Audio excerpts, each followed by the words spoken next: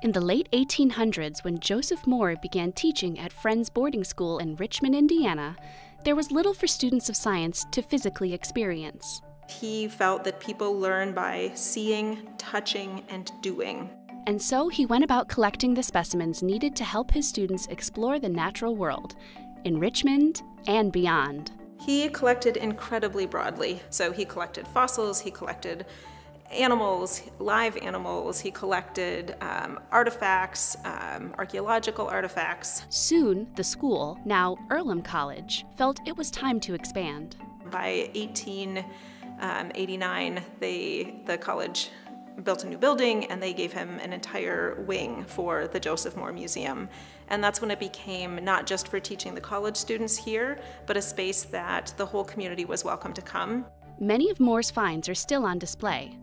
The Randolph mastodon, assembled from 2 skeletons, was found in farms and wetlands across Indiana. In 1889, the president of Earlham College brought Ta'an to Moore's museum. Hers are one of only 2 Egyptian mummified remains in the state of Indiana. Also in 1889, Moore collected this fossilized skeleton of an extinct giant beaver. It's still the most complete in the world. There's a presence. And it just has a full body effect to be right there with a giant beaver. And for many really rare, unique specimens, you wouldn't get to see the original.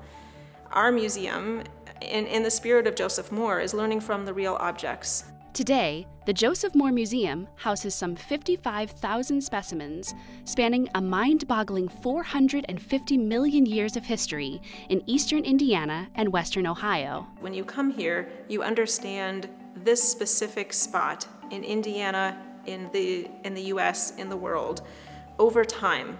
So you can see a collection of what lives here now, birds, mammals, things that you might see outside, but you also can see what was here 12,000 years ago, in the Ice Age.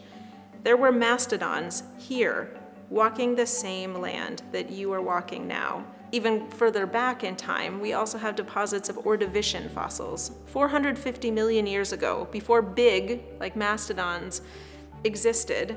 So you can see throughout time what was happening here right in Richmond.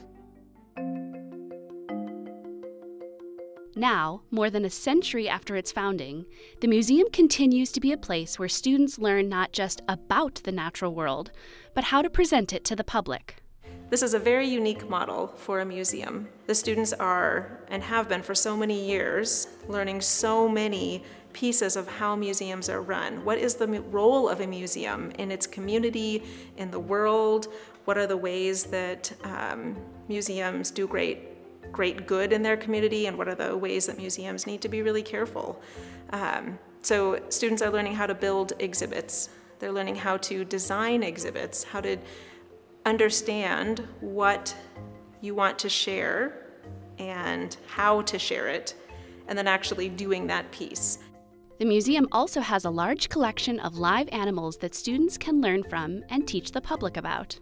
I want to be a veterinarian. It's important to know how to handle animals properly so that you don't hurt them and they don't get hurt. You also learn about educating people about animals while holding them, and here's the proper way to pet them, here's how you don't hurt them, all that stuff.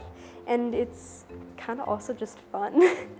And while the museum displays are an impressive example of the history contained at the Joseph Moore Museum, they're only a fraction of what's available for students to explore.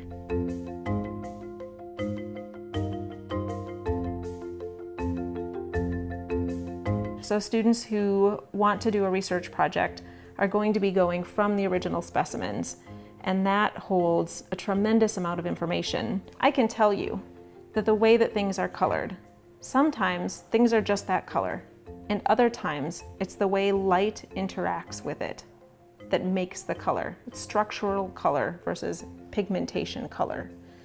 So I can tell you that this hummingbird has a red throat, and then I can show you that it doesn't look like it until the light hits it just right. And it's really different for students to read about it than actually see it and do it.